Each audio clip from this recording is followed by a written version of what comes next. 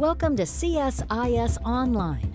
The way we bring you events is changing, but we'll still present live analysis and award-winning digital media from our Dracopolis Ideas Lab. All on your time, live or on demand. This is CSIS Online. Good morning, everybody. Thank you for joining us. Good evening to those like me here on the East Coast and in the US. My name is Greg Poling. I direct the Southeast Asia program and the Asia Maritime Transparency Initiative at CSIS in Washington. And I am really thrilled to be kicking off the third part of our three-part webinar series on Oceans of Opportunity, which is being co-hosted by CSIS and the University of the Philippines Institute for Maritime Law and funded by the US Embassy in the Philippines. So as a reminder, everything you hear today is going to be on the record. For those who have hung in through the first two sessions, welcome back. You know how this is going to work.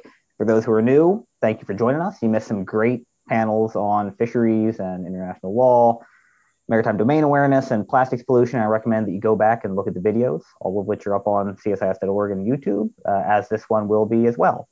When we get to the Q&A after each of our panels, I'm going to ask the audience to go ahead and ask any questions in the Q&A function in Zoom. When you do so, please identify your name and your institution so that the moderators, when we pull those out of the queue, will know who the respondents are going to be speaking to. And with that, let me step aside and introduce my partner in this conference, Jay Bato-Bakal with UP, to introduce our keynoter. Jay? Hello and good morning, everyone, and welcome. And thank you for sticking up with us for the past 3 days. It's really a good conference so far, and we're on our last day. Our next speaker is the Environment Officer of the USAID here in the Philippines. He has been very well versed in development work, especially in agriculture, with extensive experience in Africa and now in Southeast Asia. Ladies and gentlemen, please welcome Mr. John Edgar. Yes, thank you, Jay. Good evening and good morning to everyone participating. It is my pleasure to welcome you today to the third and final session of the Oceans of Opportunity virtual conference and webinar series. The U.S. Embassy in Manila is very pleased to sponsor this month-long forum of discussions with experts from the United States, globally, and the Philippines to advance partnerships and programs to protect and advocate for our seas and oceans. On behalf of the USAID Philippines mission, we have found the first two sessions highly relevant to our work and engagement in the Philippines, given our robust programming in the fisheries sector, as well as our work combating the growing challenge of marine litter. I would like to thank and acknowledge our distinguished speakers for our two panels today. Panel 5 will discuss adapting to climate change. So we're very pleased to have Dr. Laura David, Director of the Marine Science Institute of the University of Philippines, Georgine Primavera, Chief Mangrove Scientific Advisor, Zoological Society of London, Whitley Somweber, Director of the Stevenson's Ocean Security Project at CSIS, and of course, moderated by Greg Poling, Senior Fellow and Director of the Asia Maritime Transparency Initiative at CSIS. The second panel, panel 6, will focus on regional cooperation, and John McManus of the University of Miami and Amanda Shao of the International Crisis Group will speak, and that will be moderated by Jay Bato-Bakal, Director of the Institute of Maritime Affairs and Law of the Sea at University of Philippines.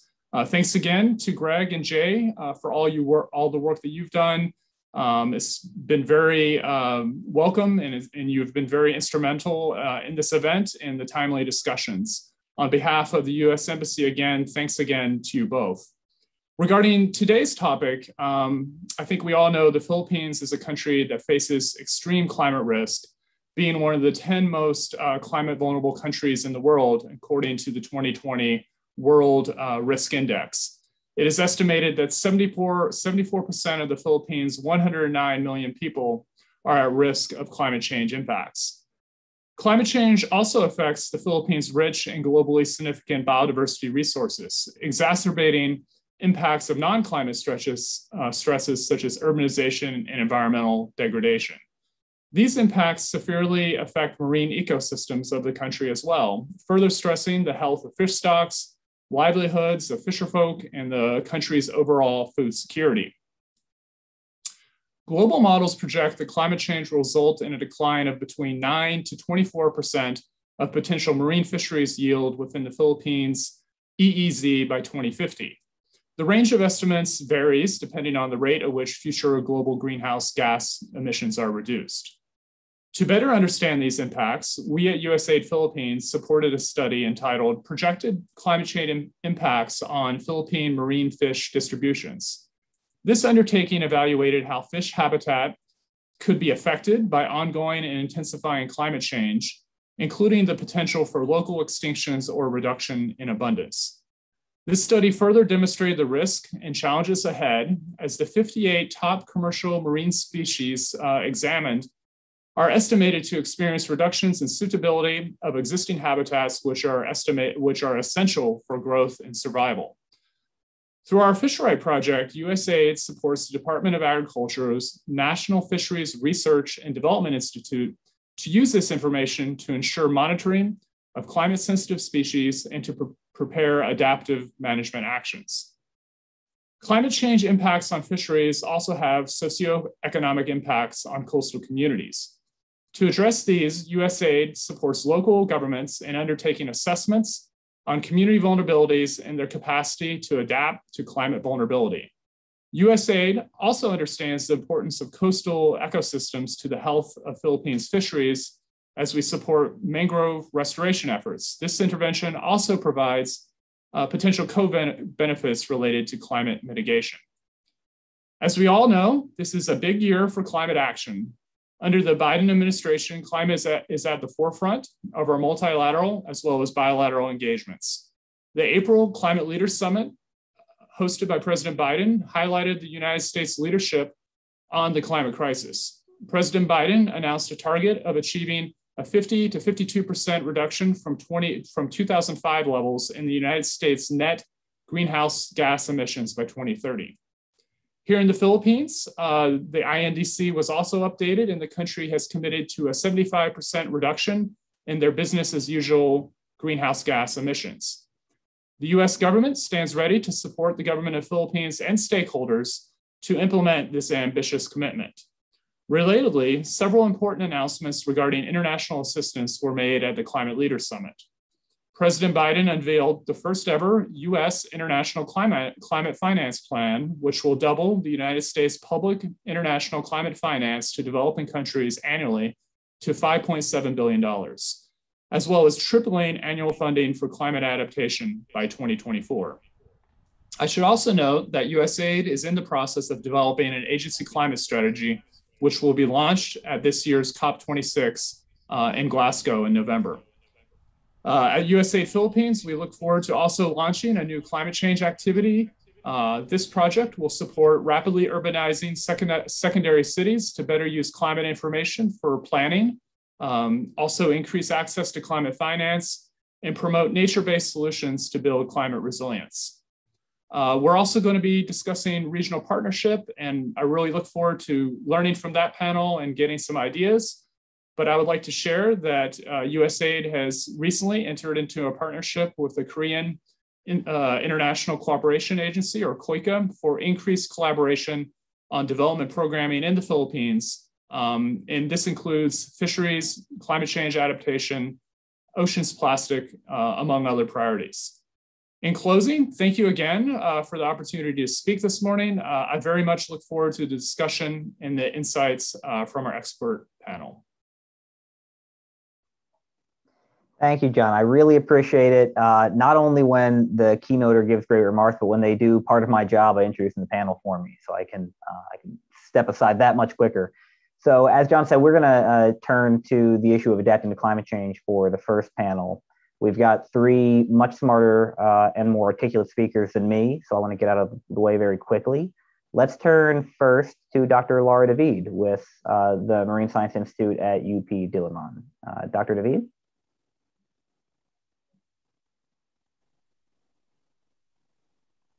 Good morning, everyone. Let me take this opportunity to thank CSIS for this invitation to be able to share some of what we've been doing. So one of the main problems of countries such as the Philippines and other countries within the region is that we do not have models for future scenarios at resolutions that are small enough to actually have in the same scale as our governance scale. And that makes it hard for local governments, for example, for the small townships to adapt, to make their adaptation plans. So instead, we can look at past um, patterns of changes in certain aspects. No? So for the ocean, we look at sea level rise, extreme heating events, increases in temperature, change in water budget, and extreme rainfall events. And if we do this for different parts of the country, we can then see which specific impact that certain regions will have to deal with. On the map, you will see these impacts as shown and overlaid on top of our coastal habitats. So overlaid on top of corals, mangroves, and seagrass covers. So if you have these, then we can help the local government be able to predict possibilities of impact. So one is in their food availability and livelihood. There are a total of 1.6 million people that are directly working in the fishery sector. And we know that on the average, we have about 4.9 metric tons of fish that we gather from our waters. And we also know the amount of population that is mostly concentrated around the coastal area. And we can calculate the possible demand for food fish in these areas. Another data set that we do have is the number of fisher folk per province. And we can also calculate the density of the fisher folk per water, municipal water area. So if we analyze all of these data, we can then see that specific areas are more vulnerable or higher risk actually, such as the autonomous region of Muslim Mindanao in the south. And a lot of the townships that are in the southern part and eastern part of the Philippines. And if we narrow it down to what specific habitats will be impacted, we know the sea level rise, for example, will definitely impact our mangroves. Then you can also see what type of possible interventions you can put in place. So for areas that are highly dense in fishers, with mangroves, a lot of mangroves related fishery, for example, and you know that sea level rise is going to hit that area, then supplemental livelihood, appropriate alternative livelihood are already much needed intervention. So we can go through this for the entire Philippines, and at the same time take a look at the vulnerability of their communities, because they also live right next to the coastline. And if you take a look at the map, we see that the most number of people affected by the rising sea levels, the Philippines is about 100 million people, and 60% of us live near the coast. So we're talking about 64 million people that can be affected by sea level rise. So if you, again, use all of the data, availability of population density, and even you can even go down to a very small level like a barangay or municipality level, then already you can identify areas that at the same time as they are vulnerable to food security and livelihood, they're also vulnerable to sea level rise. So again, the autonomous region of Muslim Mindanao comes up the highest. A lot of the other regions in the southern area of the Philippines comes up quite high. There are certain areas, even within the Manila Bay area, like Bulacan, for example, that are also highlighted. So all of these are we can do at the level where the local townships can then make use of that data to prepare themselves and adapt to what is projected to to happen. But in order to convince the people to actually do something about this, you need to um, target two specific stakeholders. One are the decision makers, and for a lot of reasons, that including sustainability, you have to put that in terms of possible money or resources that can be used. And then the other one is you have to target the next generation so that they will be more willing to do all the hard things in order to adapt to what's going to happen. So in order to convince the higher ups, we also want to show that conservation of our natural resources, our coastal habitats, can actually be sustainable if we have entered into partnerships. So for carbon sequestration, for example, taking care of our mangroves and our seagrass, it clearly shows that aside from protecting our food security and our livelihood, it will also help sequester carbon or keep the carbon that's already there sequestered. And you can do all the math. For example, in the Philippines, we only have 10% of what our mangroves were originally. So there's a lot we can grow back, give back.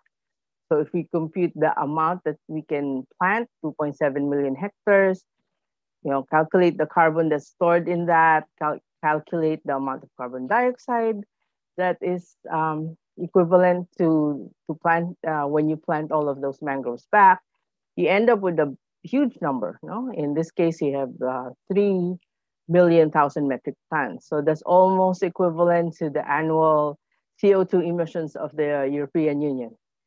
So there's a possibility of co-investing, of a lot of those that are emitting and not being able to balance out their CO2 budget by any sequestration within their area. They can co-invest in tropical countries and help them rehabilitate mangroves. So it will be a win-win situation.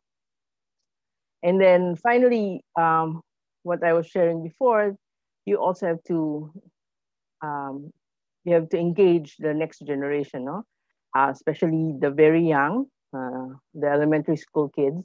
So it's also very important to be able to develop science communication materials that will tell them what will happen, or what they have, the different biodiversity in your area, and how each of these react to possible climate changes. So in this cartoon, for example, as sea level rises, you see the soil getting saltier, and the natural the adaptation of that habitat is that the next generation, the next saplings will try and grow on higher ground. But if we limit their ability to move, their ability to adapt naturally by putting in human structures right next to the mangrove areas, such as highways and malls and all of that, then we limit their ability to naturally adapt. And that will target specific sensitive species, so sensitive to salinity or sensitive to increase in sea level height. So what you'll end up with eventually is nature won't be able to adapt, and eventually they may die. So short graphics like this, educational materials will actually help. So it will really be good if science communicators, illustrators will partner with scientists to get the message across. That's it. Thank you.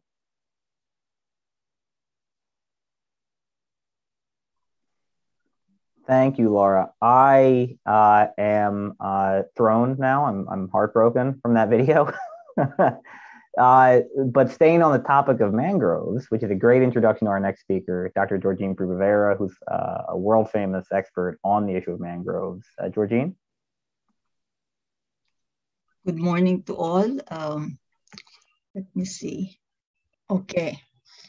Of the many, good morning to all, of the many goods and services of mangroves, two in particular are important to climate resiliency. That's coastal protection and carbon capture. An archipelago, the Philippines has more than 7,600 islands with 36,000 km of coastline, which are both a blessing, so much beauty, but also a blight to the country with an average of 20 typhoons that come a year from the Pacific. And typhoons, cyclones, hurricanes, they're all storm events. And the Philippines has what, a third? 30% of all of these events get to our part of the world. Not only the frequency, but also the intensity, the upper graph. The reds are the most intense storms, and the Philippines is right there.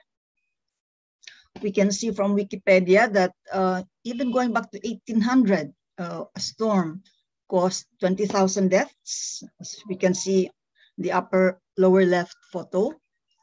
Not only deaths, but also damage of here.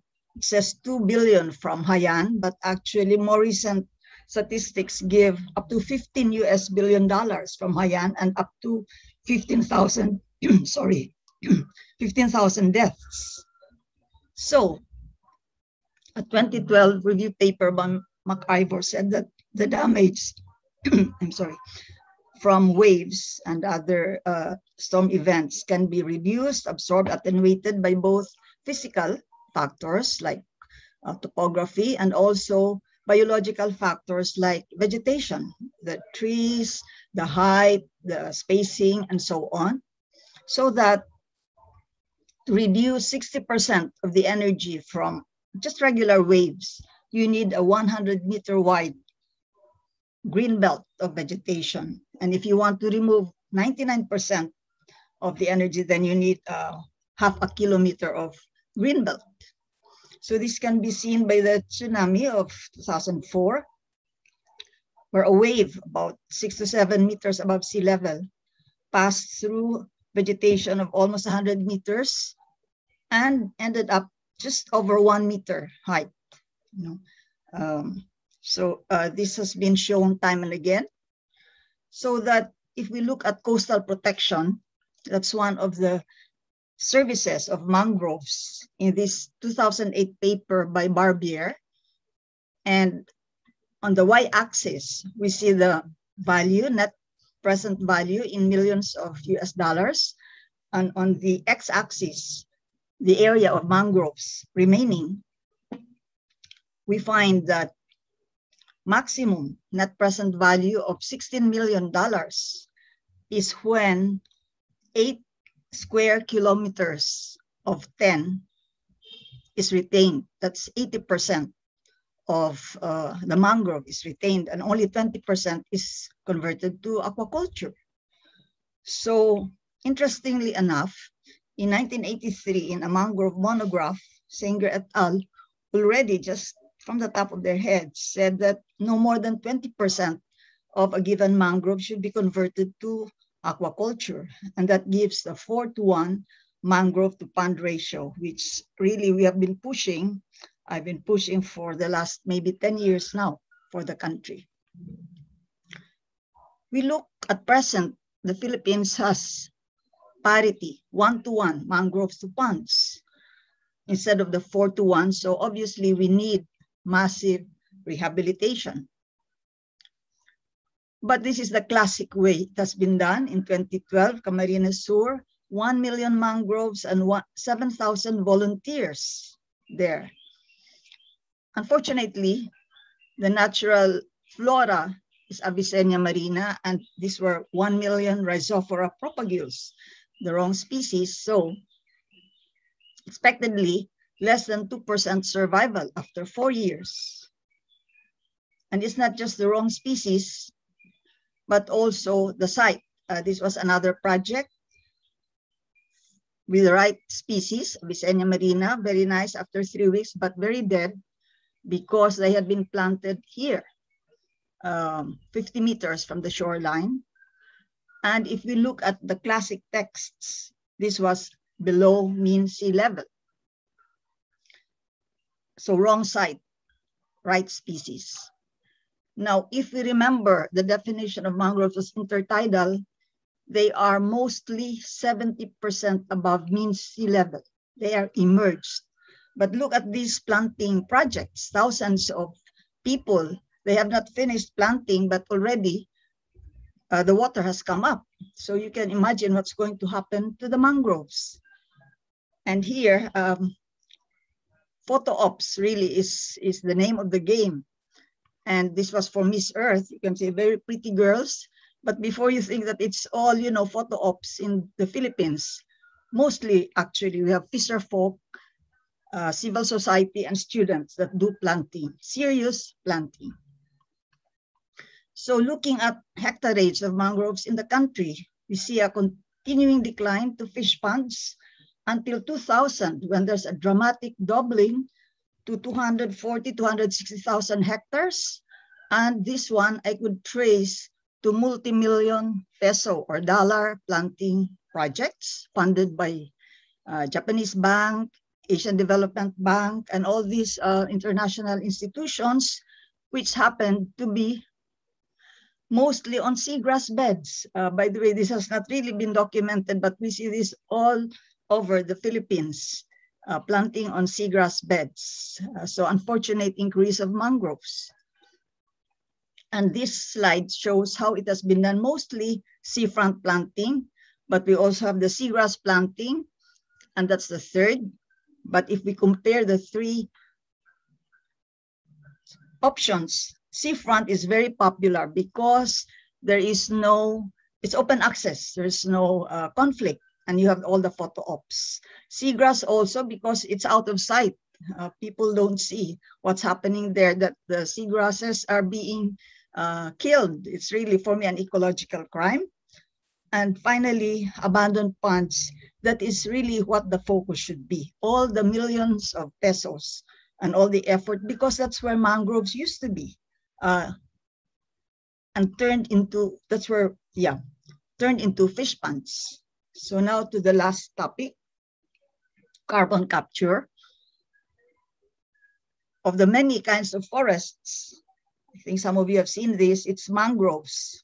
The graph on the lower left have very high stores of carbon there compared to your tropical rainforest, temperate boreal forests.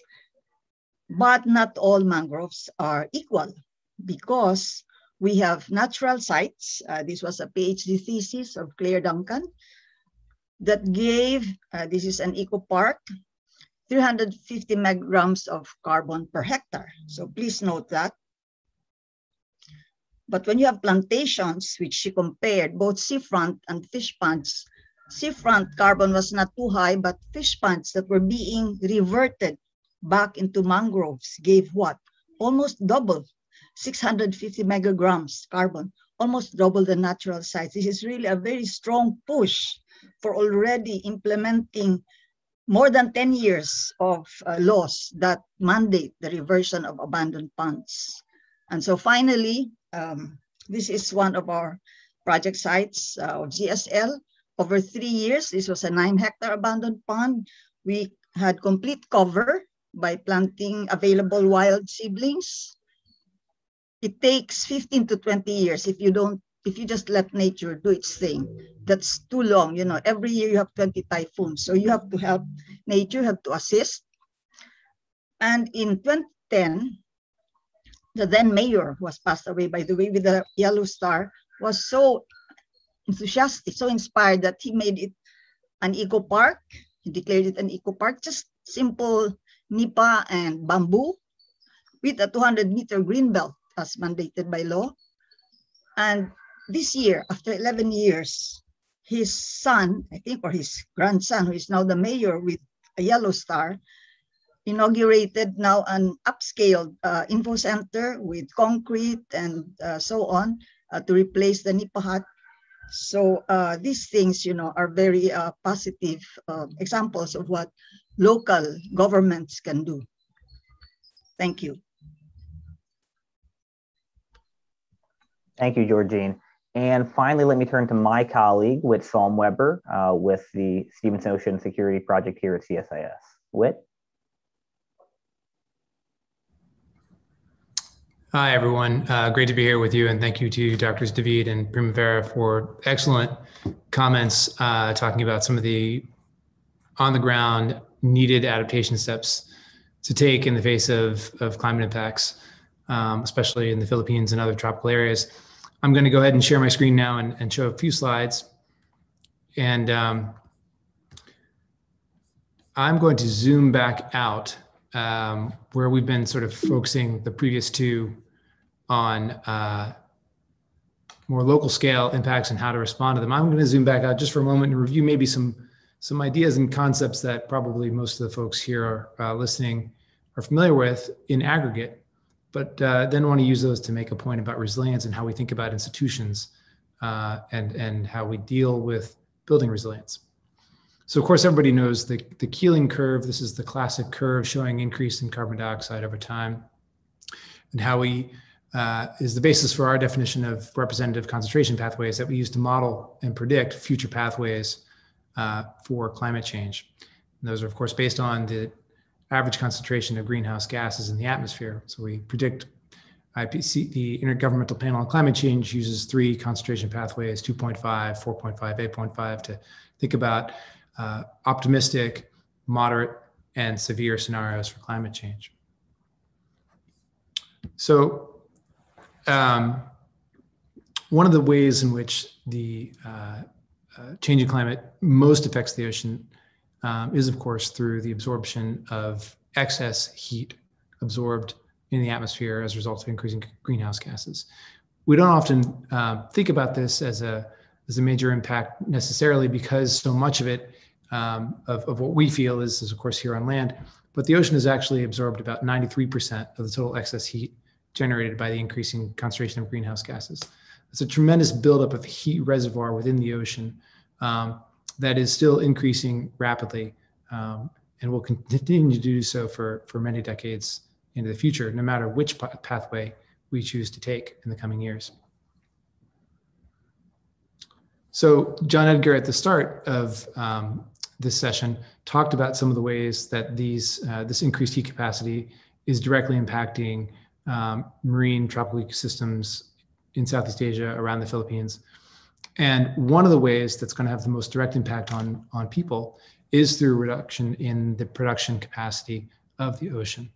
So what we've got here, this is our figures from the most recent IPCC report, special report on the oceans and cryosphere that came out 2 years ago. And on the top figure there, we can see observed changes in ecosystem productivity since the 1930s. And so we've already seen a decline of about 1% in key areas in the tropics around the Philippines, Southeast Asia. But we're predicted to see, and again, this is over moderate scenarios here. We're not looking at the worst case scenario, decreases of up to 25% by 2050.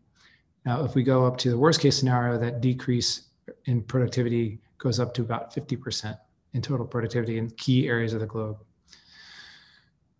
What you can see on the bottom is that this isn't just a change in total productivity, but this is also making itself felt. These changes are making itself felt in the kinds of species and the number of species that are found in given areas.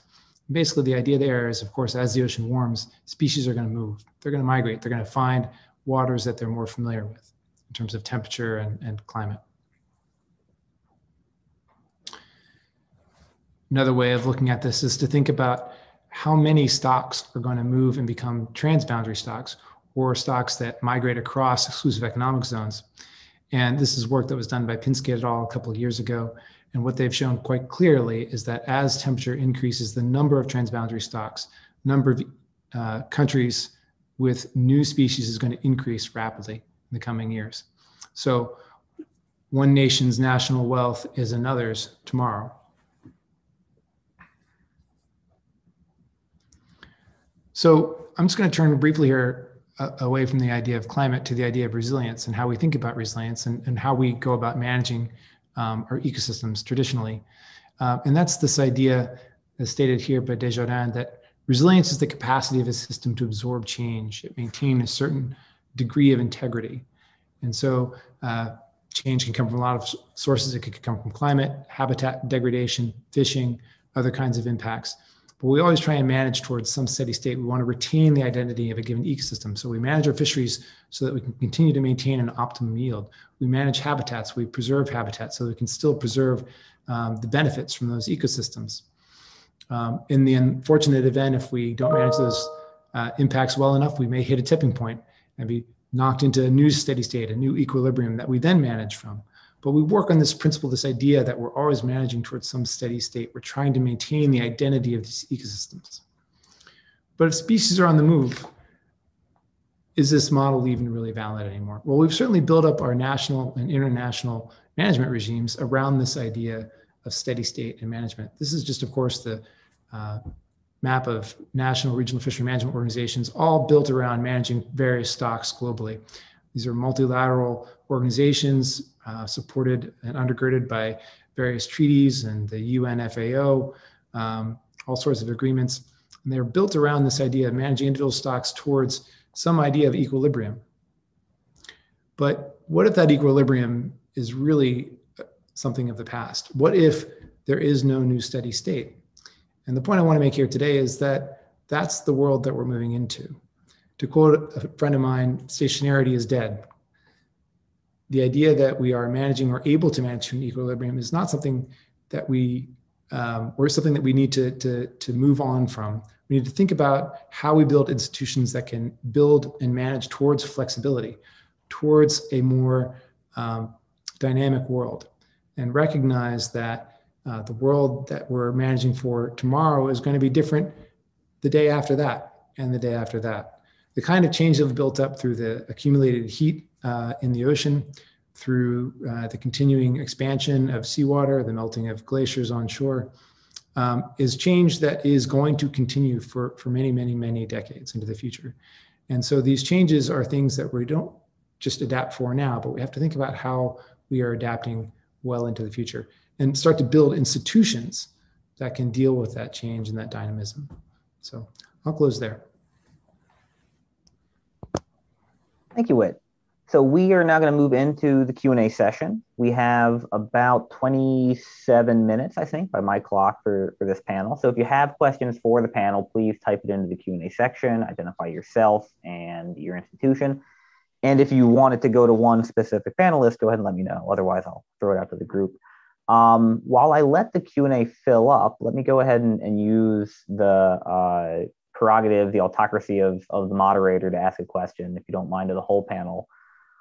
We labeled this panel Adapting to Climate Change, but I think it speaks to this problem we have, the paradigm shift we're trying to get to globally between combating climate change, mitigating the worst effects of climate change, and adapting to those effects we can't avoid. I wonder how you as science communicators are starting to think through this problem of telling people some things can be fought, some things can be mitigated, some things just have to be accepted. Laura, maybe I could start with you. Hi, Greg. Yes. When I speak to, for example, high school teachers or the younger kids, I compare this to a family. So if your family has a potential or has a history for heart problems, for example. So I said, then that's a possibility, a huge possibility that you will also be experiencing the same as you grow older.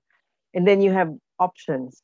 You can just ignore that, just don't think it's going to happen and then face the consequences of that.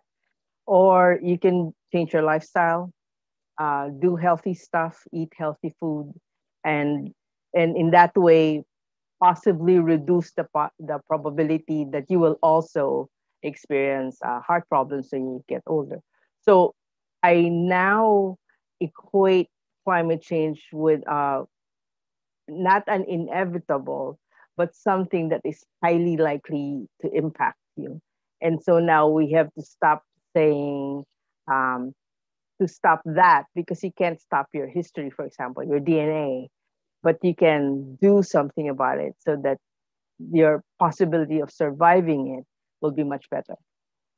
So I've shifted from fighting that having a heart attack, which, but instead accepting that that's going to happen, a possibility of that, and therefore changing your lifestyle now. Thank you, Laura. Georgine?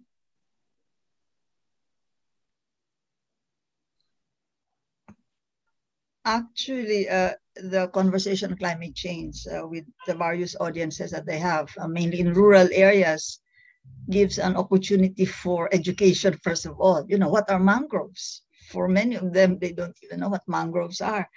Then we go to the past, what were mangroves and the traditional uses, the names.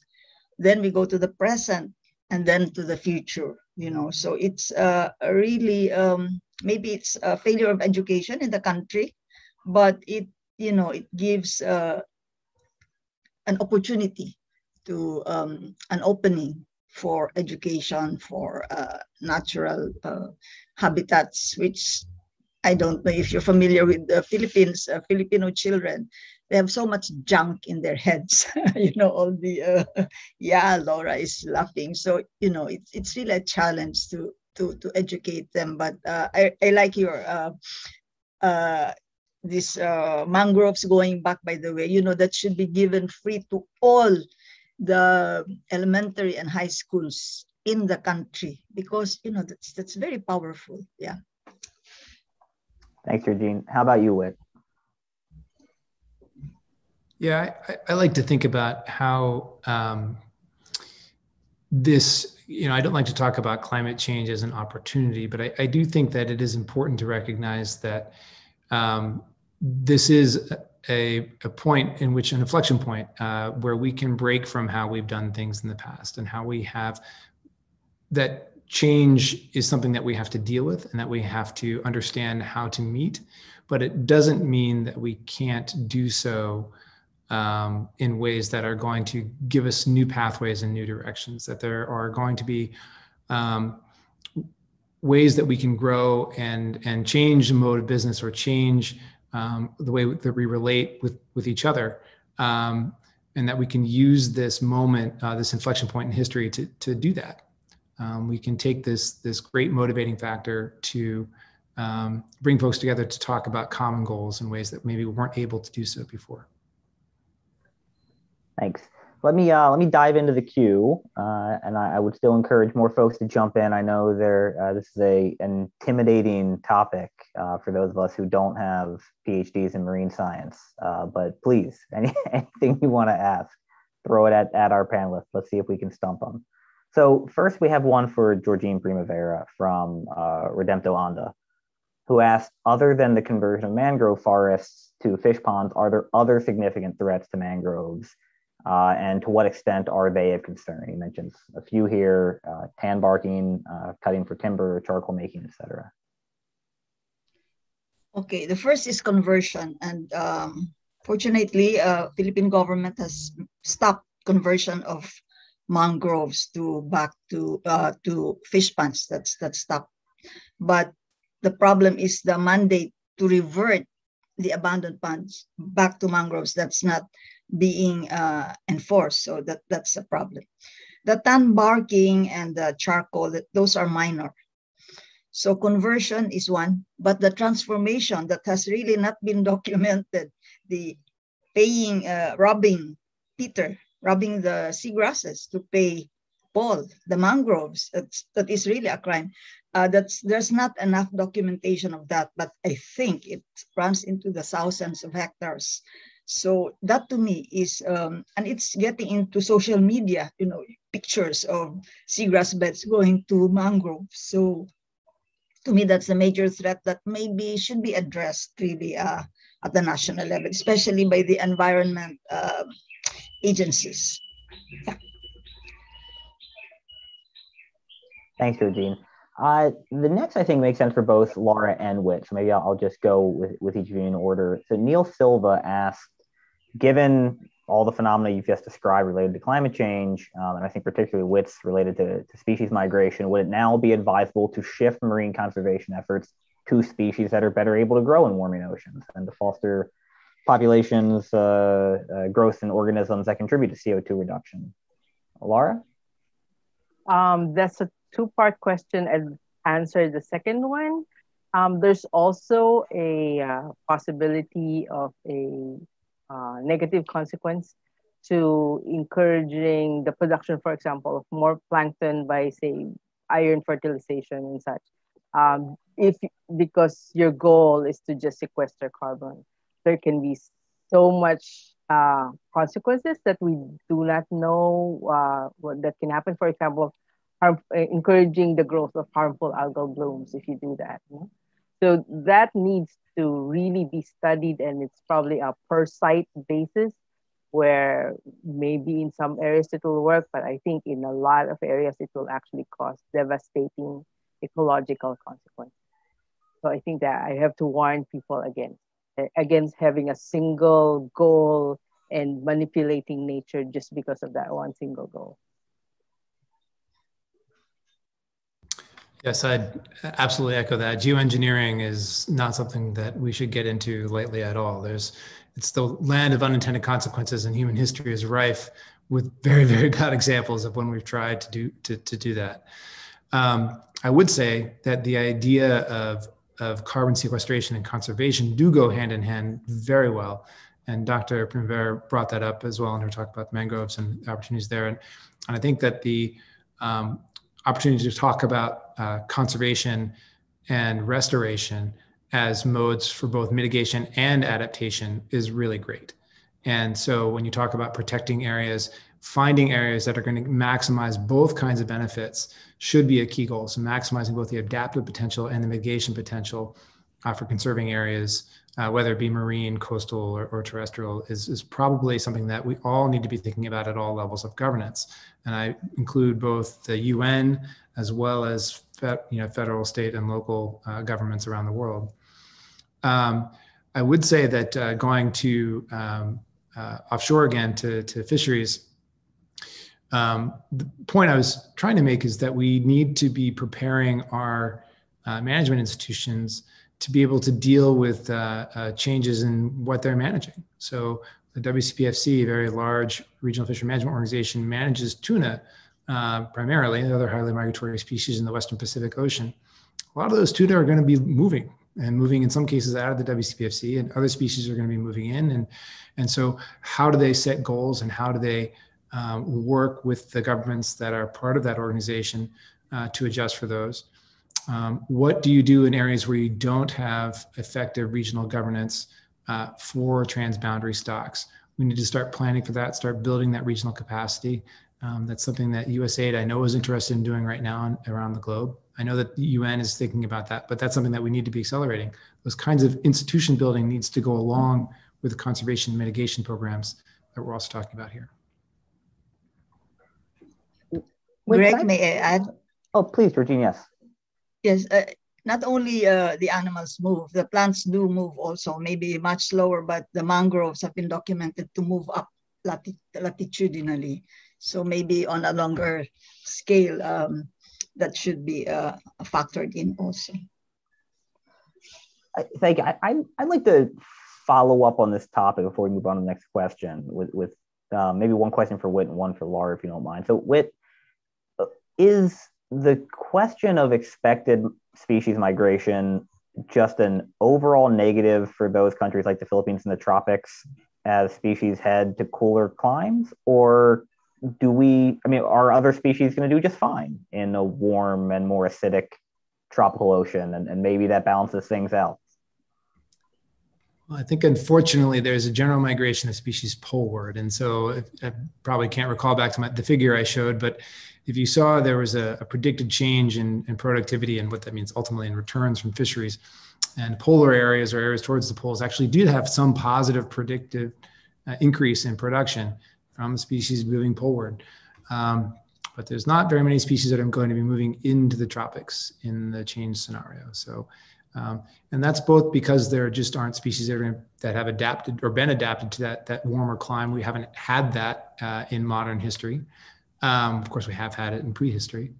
But also because the overall physical environment is going to be, it's not just that fish aren't adapted for warmth, it's that there's going to be changes in the kinds of nutrients and plankton that are available. There's going to be a reduction in oxygen content. So I don't mean to be a doomsayer here. All I'm trying to say is that we need to be prepared for these changes, and we need to sort of be forthright and honest with ourselves about both the scale of the change, but also the scale over time on which these changes are going to occur. Laura, I wanted to ask you, and anybody on the panel is welcome to weigh in, but the big species that we haven't talked about that jumps to my mind, or a whole lot of species, are coral, right? Philippines, middle of the coral triangle. Coral don't love warmer, more acidic climates. What is the long-term effect going to be that's at this point maybe unavoidable for Philippine fisheries? Well, the good thing about this part of the world is the high biodiversity.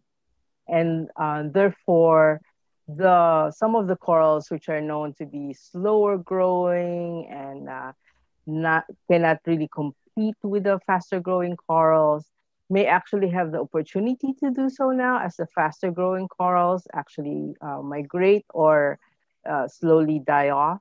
For example, in some parts of the Philippines, we already see that blue corals, which are really minor parts of our coral reefs here, are now starting to dominate some areas, where the coral, the faster growing acropora and so on are now slowly either dying off because of climate change or previous anthropogenic impacts, such as high nutrient load, locally lower pH areas, for example, due to mariculture and so on. And we see that now blue corals are starting to take over that area. So I think in a large scale of things, we may have wiggle room for adaptation, local adaptation, but certain species will definitely suffer from higher temperatures and lower pH. But overall, maybe and if you go back to geologically, we've also seen stratifications through millennia of blue coral domination, acropora domination, back and forth. So perhaps there's a possibility of that happening this time around as well. Yeah, I just want to emphasize the point that was made about biodiversity and how that's really one of the key pieces to a lot of this conversation is maintaining that biodiversity as a strength. Ecosystems are resilient almost in direct proportion to how diverse they are, and the opportunity for different species to come to the fore and take on roles of other species as changes occur. So,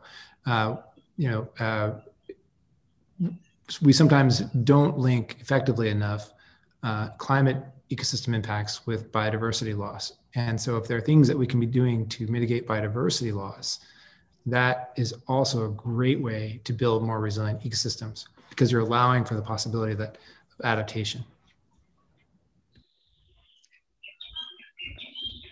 Let me step back again, go back into the Q&A here. So we have a question for Laura from John Brandon, who's with the Asia Society here in Washington. John asked what the impact of the adverse effects of rising sea levels on tens of millions of Filipinos is going to be on migration patterns, both internally and perhaps people leaving the country, and what challenges will that create for employment opportunities in the future?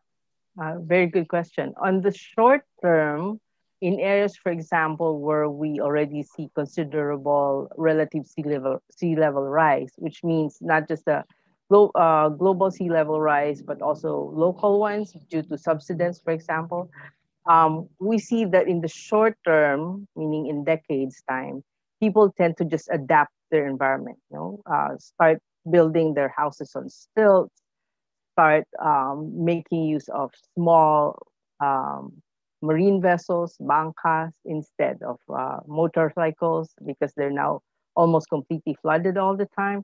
So I think on the short term, there's a tendency for Filipinos to stick around and not migrate. There's unfortunately or fortunately, there's a saying, "I was born here, I'm going to die here," and that's how they're adapting on the short term. But I think on the much longer term, as we have more and more areas inundated, it will not only affect the communities in habitation, but it also affect a lot of our agriculture, which are low-lying agricultural areas. And I think that is the one that will have the higher impact. We are a rice-eating society, and a lot of our rice fields are located at near the coast or low-lying areas. And I think that will have a greater cultural impact and also economic impact. Aside from that, of course, there is the increase in salinity in our groundwater, so saltwater intrusion as your sea level rises, and we keep pumping out water from the ground. And that as well will have dire consequences in terms of both potable water and water for agriculture. May I add to this? Yes, please, Georgine. Yes, a short-term adaptation would be stilts, but really the green belt, that's something that the Philippines, it's a no-brainer, except that maybe 99% of our Filipino policymakers have no brains. Oops, sorry. I shouldn't have said that. But really, with all those typhoons, we should have at least 100 meters of green belt. And the political will that is needed is you need all those fisher folk and other people, the gated communities, expensive subdivisions near the sea, they have to be moved. That needs political will, because you cannot change climate change. It's coming, a sea level rise is coming. So that to me is a no-brainer, because then if you have 100 meters at least of green belt, not only of mangroves, but also beach forest, then your salinity intrusion, seawater intrusion would be mitigated. A lot of problems would be solved. So I do not know. I think not in my lifetime, it's not going to come about, although I've been saying this for the last 30 years, that we should have a green belt. So maybe in my second lifetime, I'm hopeful that it will come about. Yeah. Thank you, Georgine. I'm going to give what might be the last question to Jaime Naval. I've been saving this one because it's a good closer for the panel. Jaime said, you present a lot of information, alarming data. It seems like an uphill war.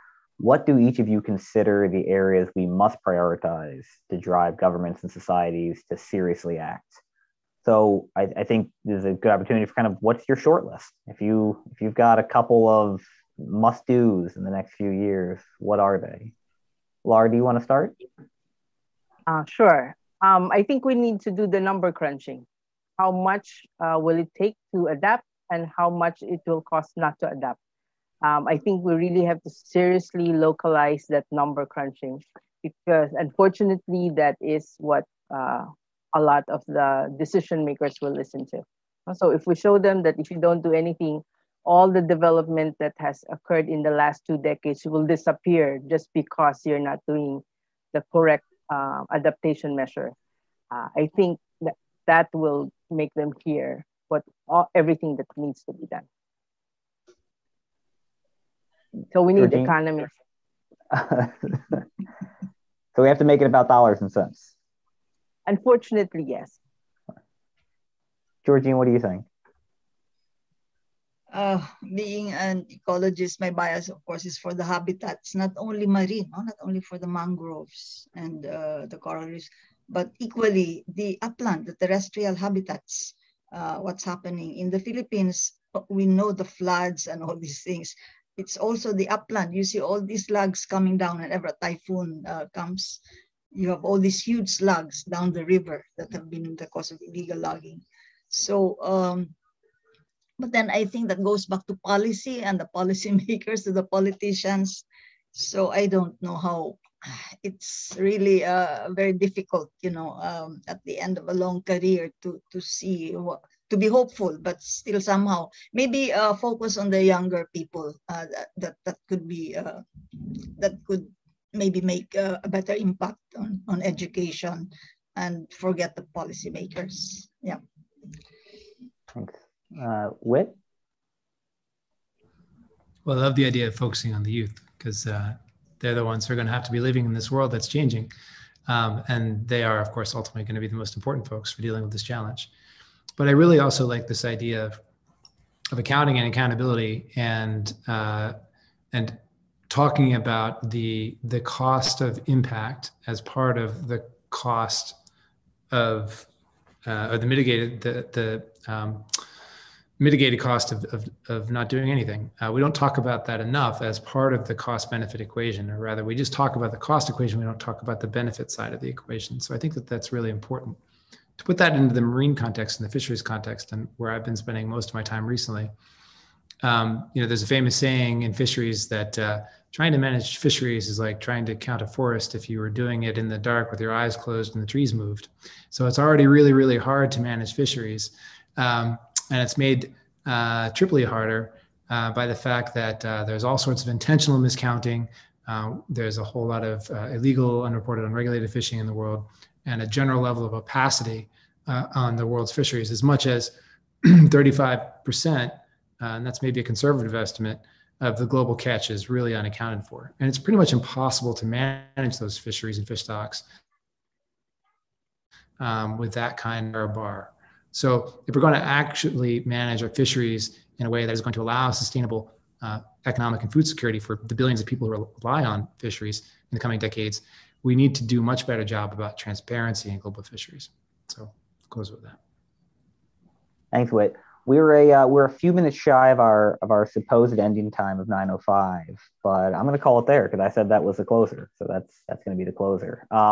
We're going to take our 30-minute break, 33-minute break now. So I'd ask everybody to stick around, join us again at 9:35 p.m. here, a.m. in Manila, for our final, hopefully, silver lining panel on paths for regional cooperation on all the issues we've discussed over the last 3 sessions. So thank you, Laura, Georgine, Whit, and John Edgar. You've been great. And thank you all for sticking around.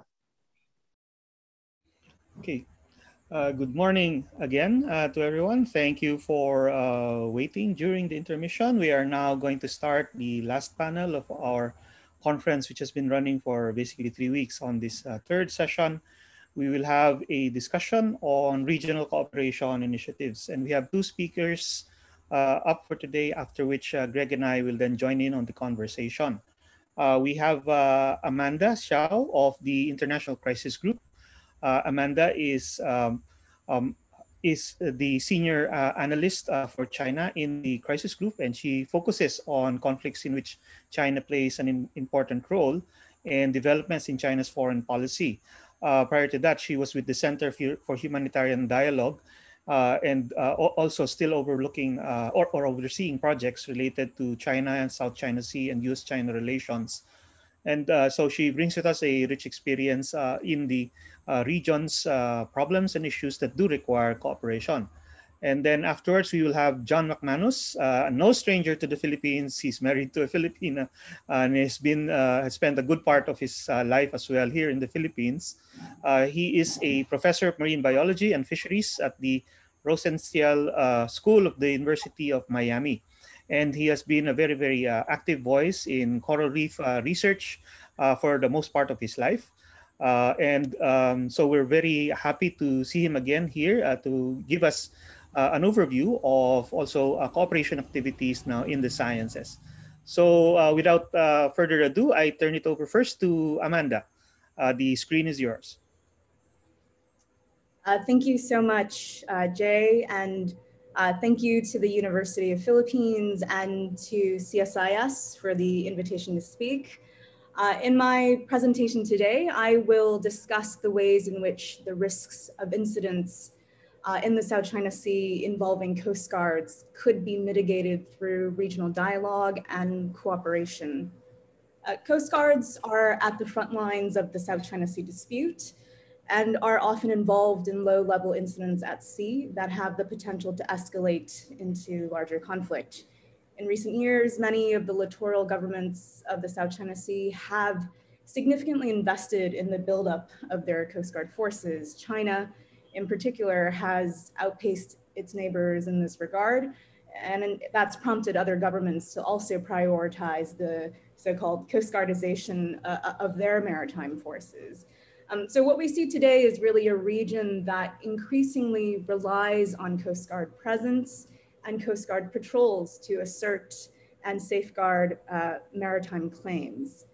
At the same time, and we've heard this from previous speakers and sessions in previous weeks, fishing communities from a number of countries are increasingly seeking catch further from their shores, driven by economic pressures, dwindling fish stocks, and government encouragement. So this creates an environment in which Coast Guard and fishing vessels from different countries and Coast Guards from different countries are encountering each other regularly in contested waters. Some of these encounters at sea are tense and sometimes even violent.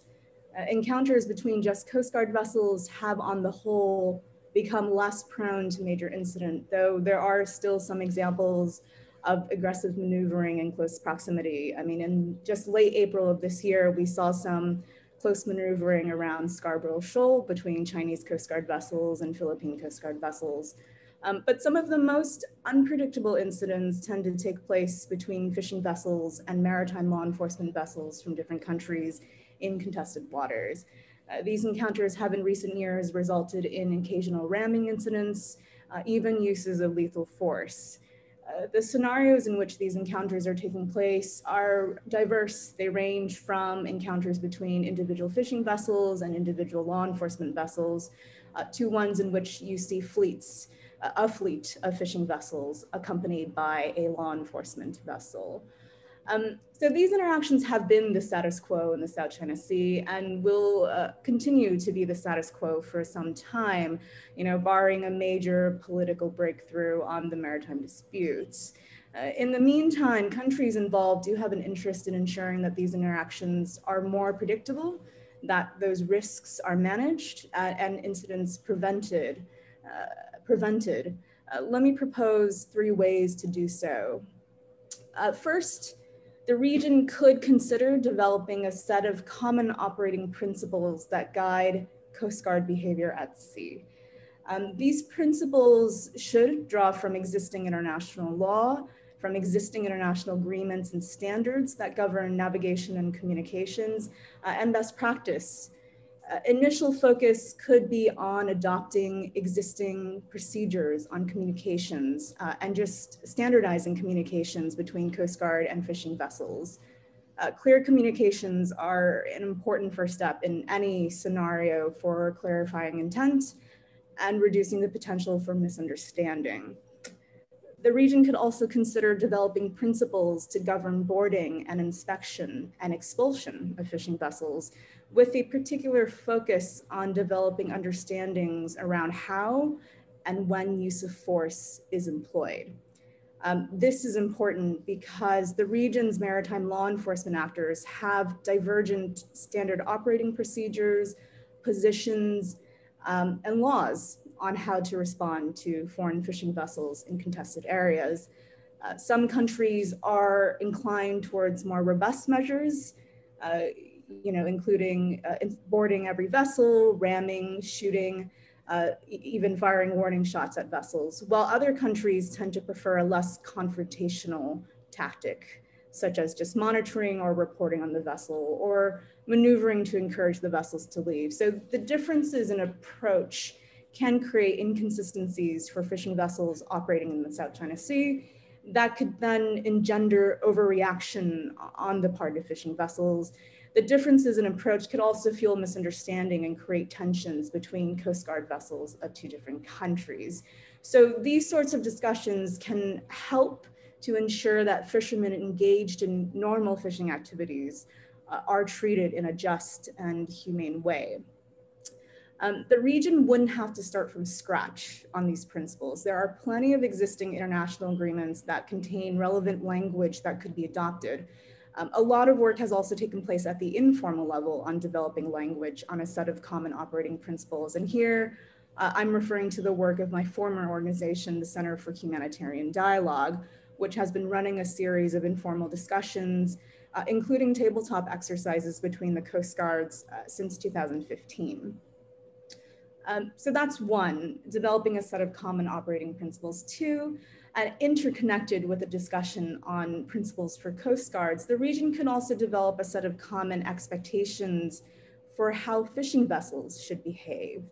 With the proliferation of fishing vessels sponsored by governments to engage in sovereign rights protection activities or maritime militia, there is a need for the region to begin to discuss collectively what defines normal fishing vessel activity and what defines maritime militia activity, and how the two categories should be treated differently from the law enforcement perspective.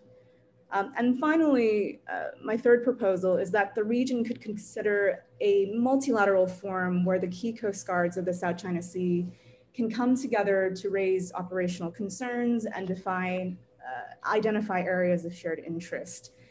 There are plenty of precedents in other regions to look to, including the Arctic Coast Guard Forum, the North Pacific Coast Guard Forum, et cetera. So a theoretical South China Sea maritime law enforcement forum could serve as a regular platform where the key Coast Guard actors of the South China Sea could raise concerns related to recent incidents at sea, related to operational safety, exchange information around shared transnational priorities, and contribute to regional norms building, such as the ones I outlined before. So let me end by addressing some of the political obstacles that have hindered and will continue to hinder regional cooperation. The momentum for regional cooperation on the South China Sea has slowed. ASEAN and China haven't had substantive discussions on the COC, substantive discussions since the start of the pandemic. Both because there is a lot of skepticism in the region over what that process will produce, and because there was reluctance to engage over video platforms. The ASEAN-China Foreign Ministers meeting, the ASEAN Defense Ministers meetings, both recently called for an early conclusion to the COC talks. This means that we can probably expect joint working group discussions to resume at some point, which is a positive development. However, the strategic distrust in the region, the sensitivity of the dispute, varying levels of political will among the parties involved means that there is a floor to how deep those discussions will go and how fleshed out a final COC can be. And this is an issue that pervades all ASEAN-China discussions on the South China Sea. So on the Coast Guard front, I think the space for reaching understanding is larger in a minilateral configuration. This could be the claimant countries or the claimant countries that are active on maritime law enforcement. It could involve the sequencing of multiple tracks of discussions, for instance, one involving just the Southeast Asian claimants and one that brings in China. And I want to emphasize that the process is just as important, if not more important, than whatever outcome is produced. Like many other things, regional Coast Guard cooperation has been hindered by the global pandemic. Communications will and still do take place over video platforms, but that can't fully replicate in-person diplomacy and dialogue. At the same time, operations at sea have continued unabated, as we have seen recently. So in this period of remote diplomacy, with the potential for misunderstanding and misinterpretation higher than before, it's important for the region to take a harder look at ways to mitigate and reduce risks at sea. Thank you. Thank you, Amanda. And now on to John. So I'm just going to talk about some options for cooperative management of the fisheries environments in the South China Sea, and emphasize basically what everybody's already agreed to do. And by that I mean all of the claimant countries in the South China Sea have ratified the United Nations Convention on the Law of the Sea. Article 123 says specifically that states bordering enclosed or semi-enclosed sea should cooperate with each other in the rights and so forth, and to coordinate the management, conservation, exploration, and exploitation of living resources, coordinate the protection and preservation of the marine environment, coordinate their scientific research, and invite as appropriate other interested states to cooperate with them in the furtherance of this issue. So this is the South China Sea.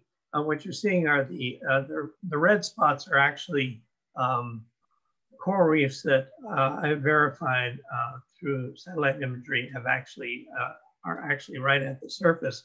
And for every square meter of surface breaking coral reef, there's 2 more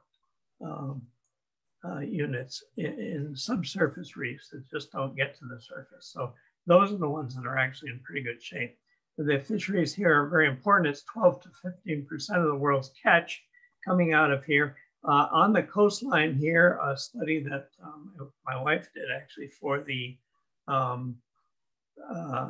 Transboundary Waters Assessment Program of UNEP showed that there's well over 30 million people living below the poverty line in those coastlines, and fisheries is critical to that whole system. Now, the problem of coordinating formally is sort of between the cracks. It's been hasn't been properly addressed. So what we have that covers this area of the Western Central Pacific Fisheries Commission, but you see it's this huge area. And I talked to the former chair of this, and he says, yeah, there's nothing we can do. It just covers too many places. As of the 40s, I think about 1948, there has been the Asian Pacific Fisheries Commission. And this does meet, and it covers the claimant areas and several others. These were sort of patched on to it.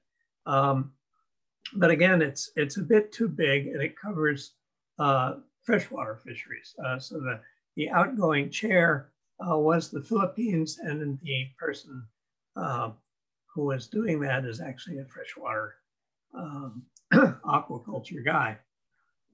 And now the chair is with China, and we'll see how that goes. But you see, it's too big. Then there's the SEAF deck, which Georgine used to work for, actually.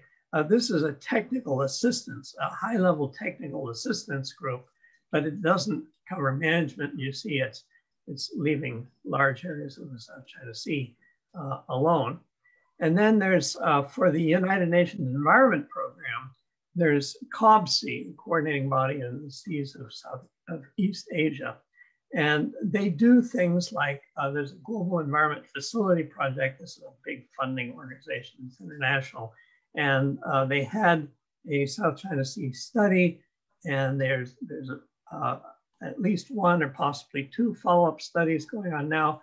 But China insisted that they only do the coasts, so they don't actually have anything to do with the offshore areas, and they don't emphasize fisheries. So in addition to those, there's informal and track 2 efforts,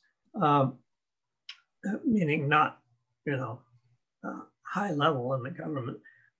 There's informal working groups on the South China Sea from 1993 until 2001. And they had 17 technical working group meetings, 11 expert group meetings, 2 study group meetings. And this was funded by Canada. And for some reason, Canada was insisting that they actually solve the problem, and then they didn't solve the problems, and so they cut off funding. I think that was a dreadful mistake. You want to keep people talking. So then there was the Jom Street cruises, which was very good. It kind of branched off of this. And Vietnam and the Philippines did a series of 4 cruises in the South China Sea. They got permission from China to do this. That's one reason I wasn't allowed on board. But my wife went, she's from the Philippines, and she says that they were in the middle of the cruise that she was on, and they were buzzed by a Chinese fighter plane. So everybody had to go into a sort of protective mode. So it was tense, but this was a good idea. And then the 4th cruise, they invited some others, including someone from Laos, which was significant. There's this Center for Humanitarian Dialogue meetings that Amanda was actually involved with. And I got to go to one in Beijing about almost 2 years ago now. And it was very good. We have to explain to sort of political science people that when ecologists and fisheries people get together, we usually get along really well. there's some diplomats, they say, oh, why should I go to these meetings? All we do is, stand hard on our positions. But no, all of the ecologists and fisheries people in all of the countries want to take care of the situation. They do talk well. And there were several of these meetings, and I haven't found out if there's going to be follow-up. I hope they keep going. The South China Sea Catch Reconstruction by the University of British Columbia was published in 2015. The process of that includes pulling together experts through the region and actually coming up with what is going on. There was a meeting in Taiwan in 2017 where all of the regional fisheries organizations were invited, but the Philippines didn't even send somebody, and so it was kind of disappointing. But also because the idea was, let's combine our catch data. The catch data doesn't tell you the story. As Whitley pointed out earlier, it can be off by 30, 40, 50%. So there's no real point to that. Instead, catch reconstruction. You look at all of the information about the catch landings, and you do this through markets or surveys, anything you can to actually fill in so you've got the illegal and unreported catch. And there's also a lot of other occasional meetings and coastal projects, but nothing that's consistent, nothing that's leading to any kind of commitment or government decision making. So the conclusion from this is that there is a need for a formal management group capable of speaking on behalf of the governments, composed only of the claimant governments. You don't want to have all these other governments in these meetings. It's just the claimant governments, but with informal observers and advisors. So some options for doing this would be a South China Sea Regional Fisheries Management Organization connected with UN FAO. FAO generally will help to set these up and help to find funding. And the newer ones are supposed to be much more effective than the older ones by putting in some kind of commitment capabilities. Or you could take the Asia Pacific Fisheries Commission and make a subgroup of that. And they actually have a little bit of a conflict resolution thing built in, or something that ASEAN plus China could come along with and set aside. Anything you do has to include Taiwan, because Taiwan is a major fisheries group in all of this. And it's not that, there are international meetings which use the government of Taipei, for instance, and it is possible to set this up that way. But whatever happens, it has to include Taiwan. Otherwise, what's the point, really? So there are other possibilities, and these are just things to discuss. So I'll leave it there.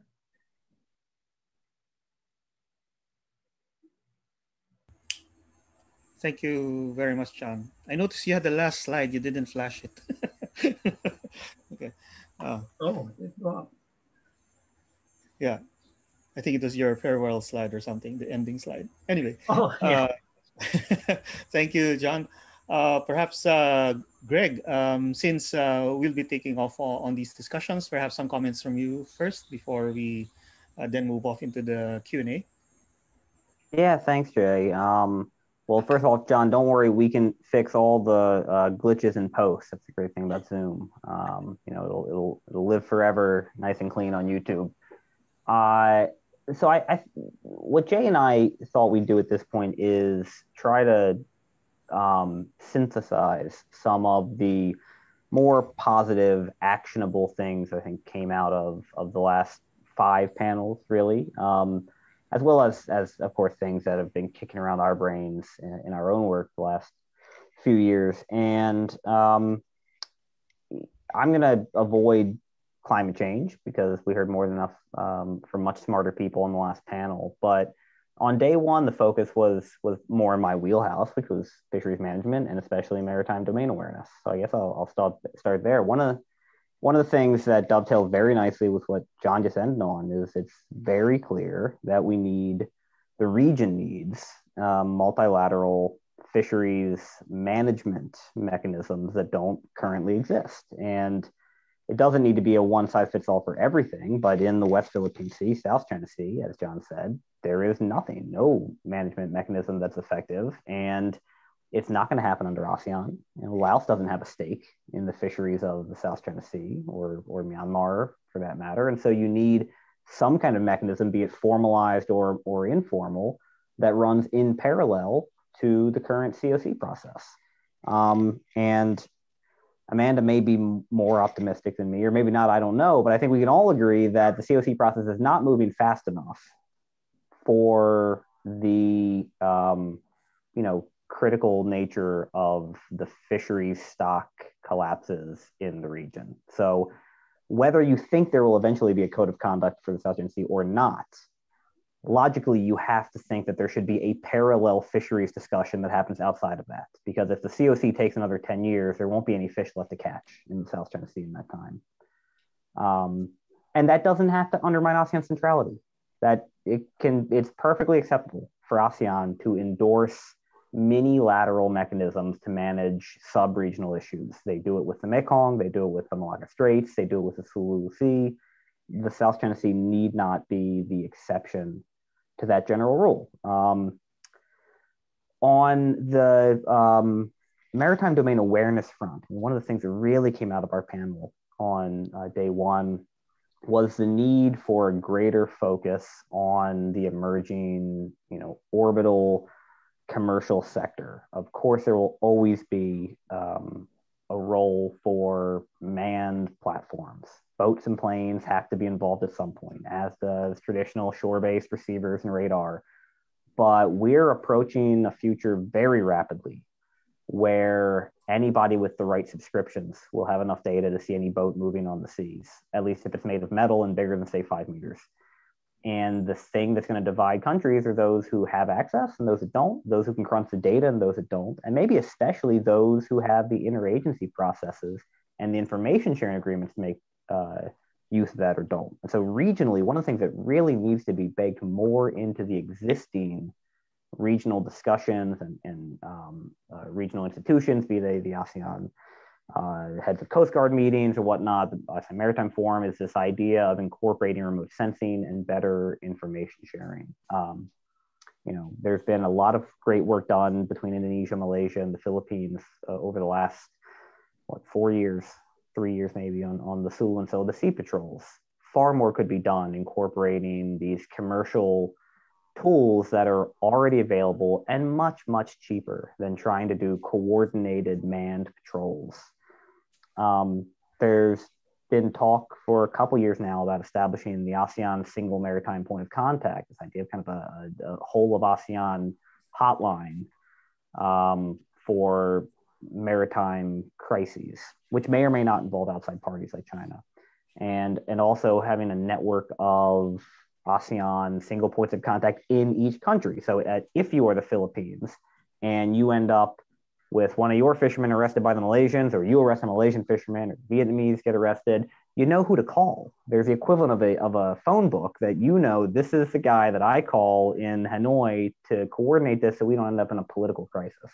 That basic information sharing could go a long way toward more effective crisis management and more effective maritime domain awareness. And whether you care about stopping terrorists or smugglers or illegal fishers or Chinese maritime militia boats, all of it comes down to you being able to see more effectively what's going on in your own waters. The last point I'll make on that is we have seen an interesting parallel development in both the Philippines and Vietnam over the last 4 months in the wake of the Whitsun Reef standoff, which, if we're going to call it standoff, in which we've had both the Philippines and Vietnam sending out increasing patrols to areas of the Spratlys to identify and then publicize identifying information about militia vessels, recognizing that at some point, no matter how much cool tech you have, somebody's eventually got to get close enough to take a picture to positively ID one of these boats. But that's been entirely uncoordinated as far as I can tell. Amanda talked a bit about the idea of having a regional mechanism to better identify and then decide what the rules of engagement are. How do we treat legally these militia actors? Part of that could simply be a multilateral or minilateral effort to identify them in the first place, which could involve outside parties like the US, the Australians, the Japanese, or it could be an intra-ASEAN process. But whatever it is, it would certainly both help with maritime domain awareness and would help pressure the neighbor to the north to explain its behavior or stop using paramilitaries altogether. And maybe I'll stop there. That's all I've got on day one. Thank you, Greg. Actually, looking back as well on the previous sessions, I find some very interesting points raised by the contrasts in each session. On day one, where we talked about protecting threatened fisheries first and then maritime domain awareness, I think there we brought up we brought up a very good example of how a problem such as the threat to fisheries really requires a common understanding that in turn requires us to have sources of information and data. And one thing that sort of stood out is that we're still grappling with even the basic question, how threatened are these fisheries? We know they're threatened, but exactly how much and what can we do? What kinds of intervention can we carry out? That is still subject to some uncertainty, shall we say, due to the absence of full, complete information, which is what the Maritime Domain Awareness session really also tried to sort of offer some solutions to. And I think this is a common issue. These threatened fisheries are actually a common issue for all of the nations in this region. And so that's something that probably needs to be really taken up as Greg said, as a separate conversation from these disputes, just getting a common picture, a common understanding of exactly what is the status of these resources in the region. Maybe that will help then encourage more and more cooperation, which is what we are trying to also talk about in this third session. In the second session, you had another contrast in the sense that you had a very, very clear crisis, a clear problem of plastic pollution that was so visible and visceral, and you think that this is something that everyone will immediately understand requires cooperative and common action. I mean, no question that everyone is threatened by this problem. But then the second session also brought up some reasons why it seems that even just addressing a common problem is such a huge obstacle. And that is with respect to attitudes and positions basically about the law, the law of the sea and basically the norms by which we should operate in trying to address this clear common problem at sea, the law of the sea and how it's been used or how it has played a role in the dispute so far seems to be a kind of obstacle conceptually for people to just go ahead and deal with the issue. But at the same time, it also brought up another problem that because of the way in which we're very concerned about the broad disputes, we forget about the practical impacts of this to common people who are directly affected by what's happening at sea. And so this session actually is a very good way, I guess, to bring to the front the questions of how do we deal with this now, with adapting to climate change being one of the another one of those key issues in the seas with respect to our oceans that we need to grapple with. And it's not just about individual claims to areas, but really the survival of our own people, especially along the coastline, as we all face these changes. No? So this last session on regional cooperation, I find it is a good opportunity to then ask, no, given all that we've discussed, no, some key questions like what can no, what can the politics, the social side of it learn from the sciences? No, John brought up some examples of cooperation that have been undertaken with relative, with different levels of success. But the key, I think, there is the fact that the different countries were able to actually at least sit in one table, and come to some common understanding of what needs to be done or what the problem is, even if they weren't able to go beyond that. No, that was for the next step. No, so the question is, how do we?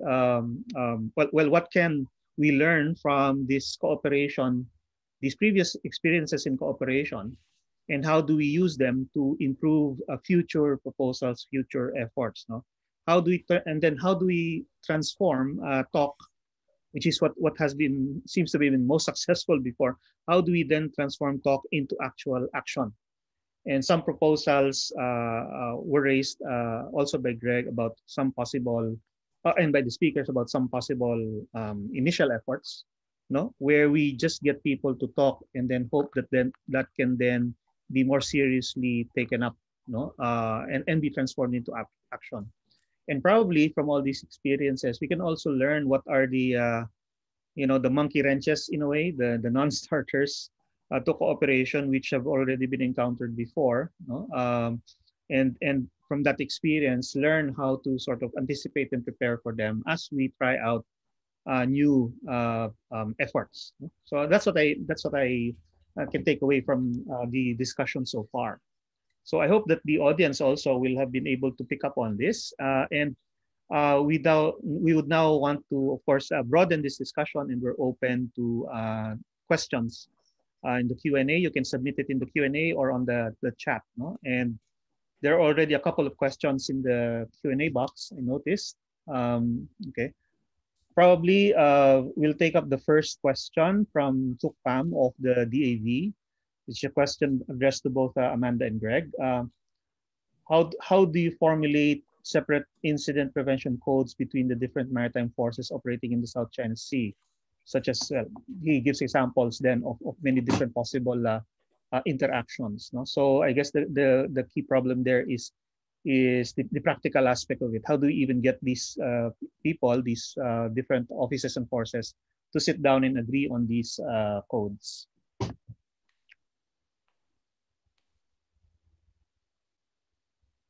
Amanda or Greg? Yeah.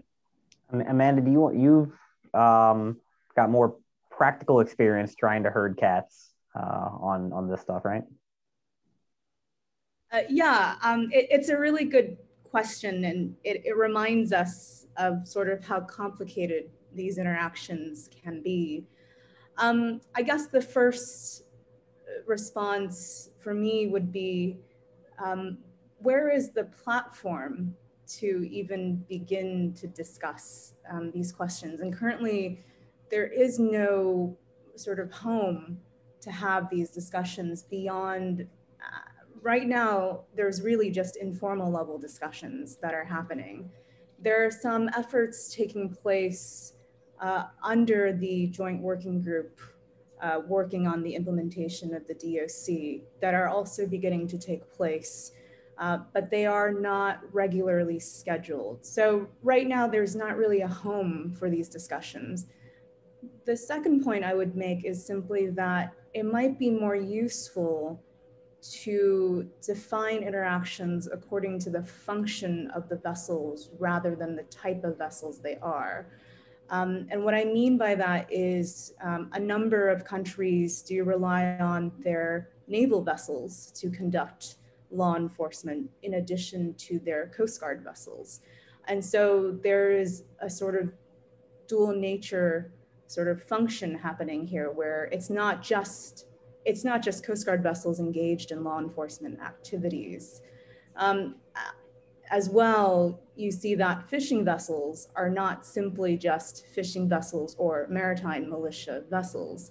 They're often just fishing vessels who are engaged in the moment, either in fishing activities or maritime militia, sovereign rights protection activities. So it might be more useful to consider it from a functions perspective rather than this is the type of vessel and then we will proceed to interact with it in this way. It would be more, this is how the vessel is behaving according to some sort of criteria that we all sort of understand, and therefore this is how we should respond.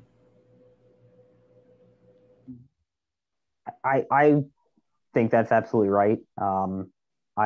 The artificiality of discussions around how do you do a Coast Guard to Coast Guard code, a Coast Guard to Fisheries code, a Navy to Coast Guard code, that's always been a problem in this discussion.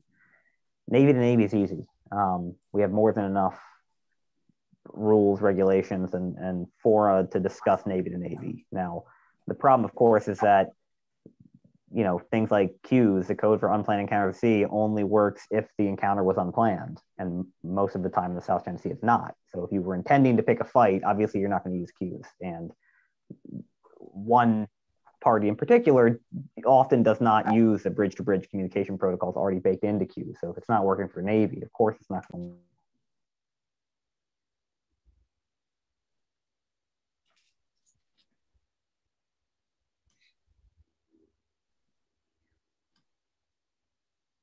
I lost some.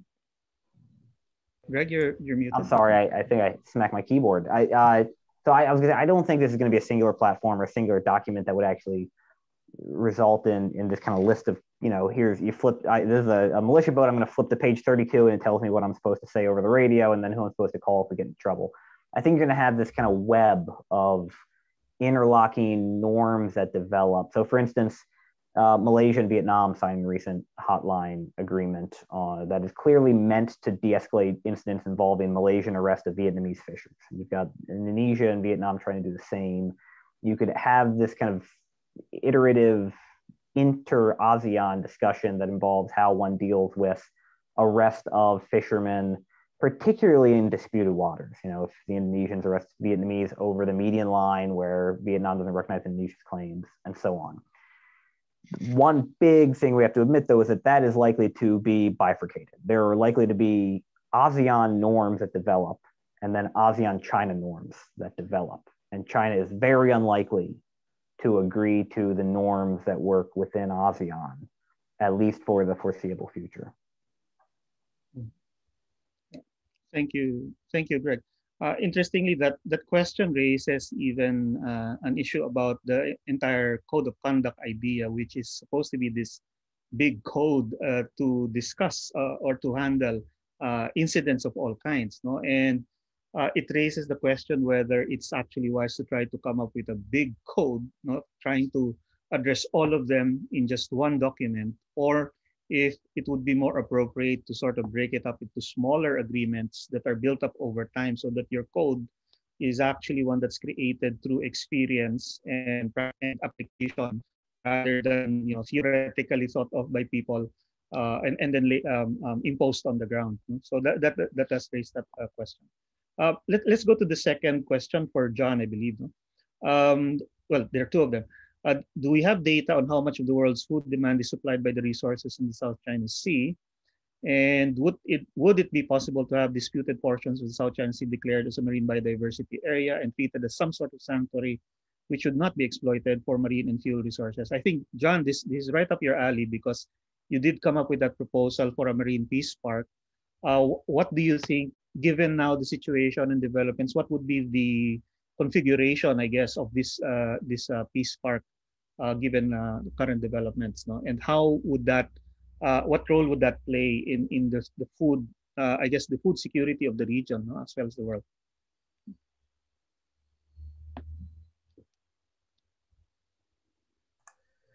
Let me take care of the first one first. It's between 12 and 15% of the world's fish catch that's coming out of the South China Sea. And that just depends on what year and what kind of data source there is. And at least 10% of the fish stocks are known to be, are believed to be in serious trouble.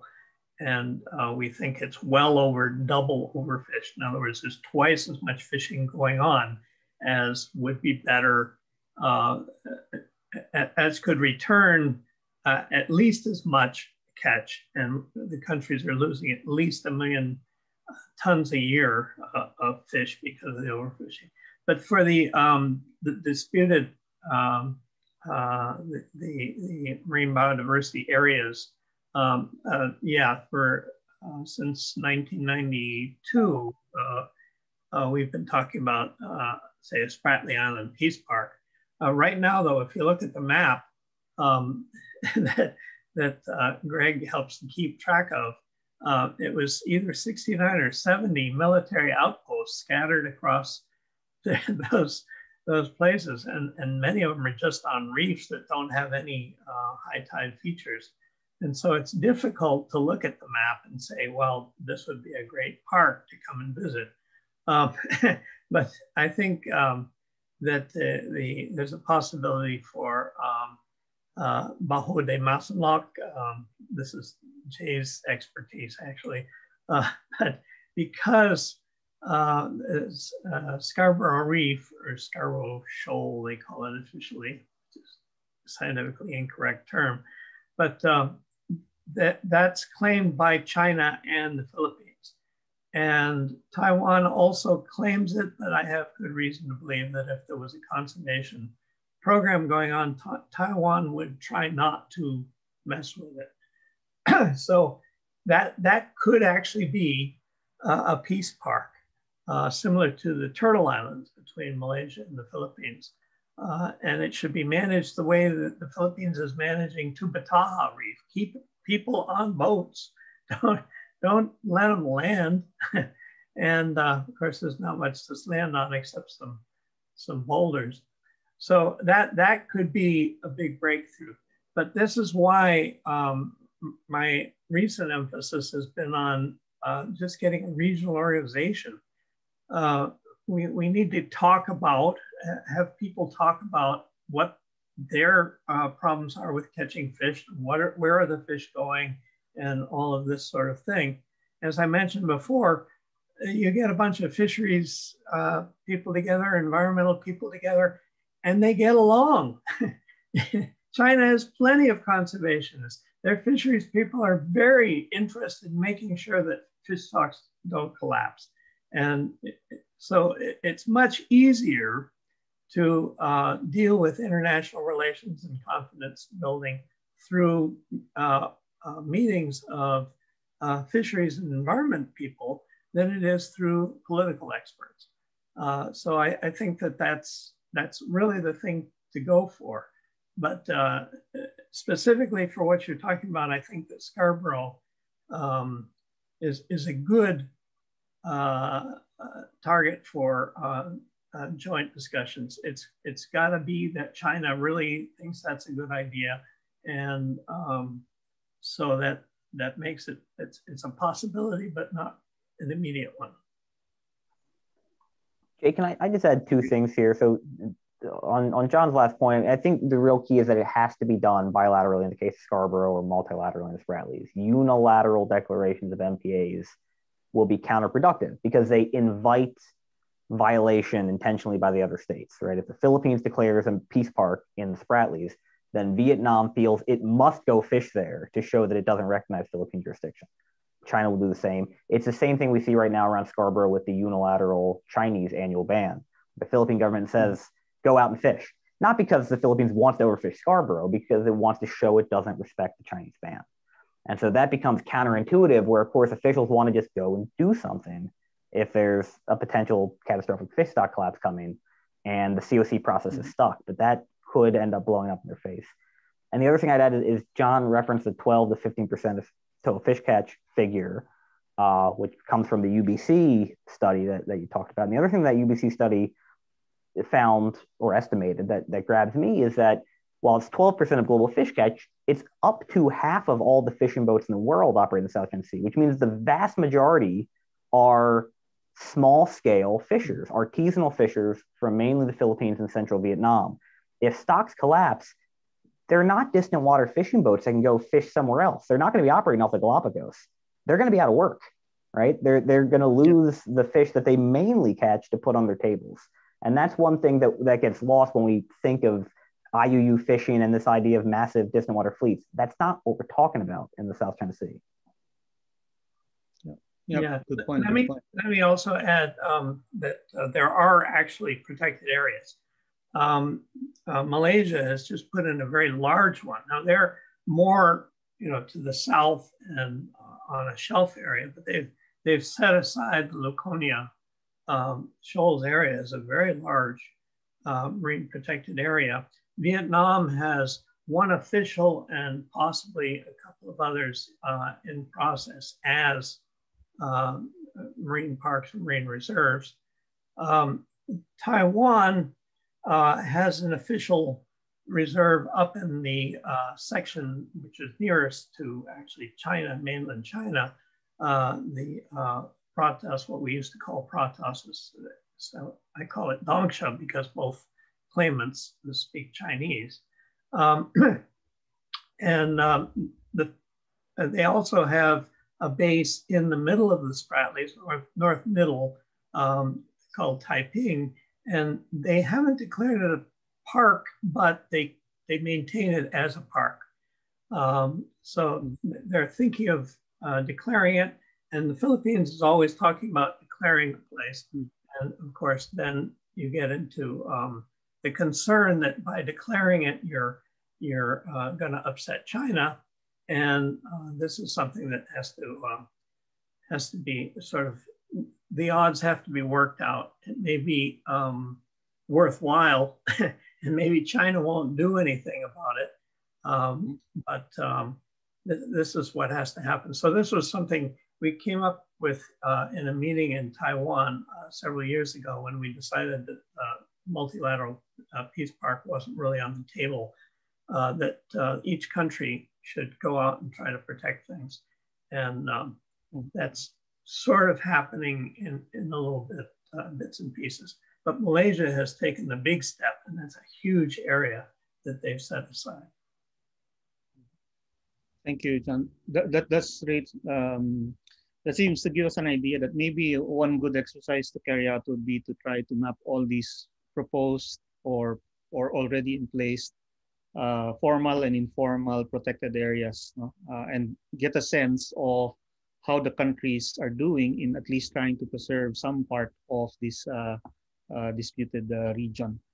And also with respect to Greg's comment about the need for a multilateral action in order for any protection to really be effective, that brings to mind, reminds me of the ASEAN-China Declaration of a Decade of Marine Environmental Protection back, what was that, 2017 or 2018, after which nothing has happened so far.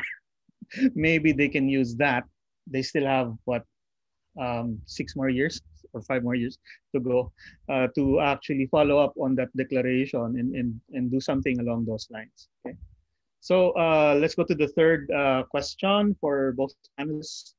Well, given that you've had varied experiences with ASEAN Plus mechanisms or various mechanisms in cooperation using the ASEAN platform, would it be possible to leverage ASEAN Plus mechanisms into a forum to start the discussions you propose, given that these already exist? Or do you think that, or does your experience with ASEAN's inertia make this not advisable?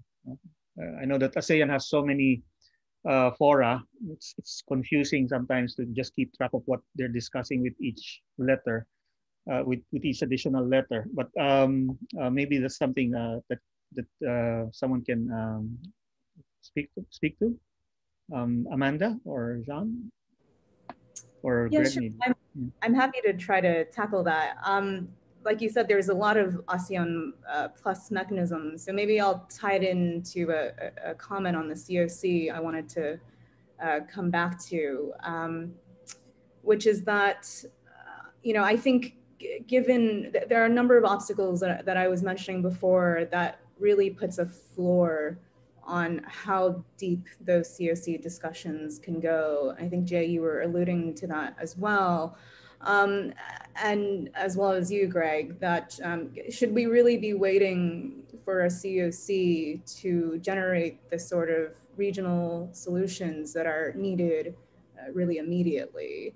And I think the answer is that I don't see the COC as being such a detailed agreement, even if it comes out in 10 years, detailed to the point that it would actually get into the nitty-gritty of fisheries management, or even of, guidelines that would govern interactions at sea. I think at most, a COC may set out a series of principles around the will to work together on fisheries management and on preventing incidents, but it will not likely go further than that. So given that reality, regardless of when we all think the COC will be completed, so given that reality, I think that means that necessarily there needs to be other efforts in parallel.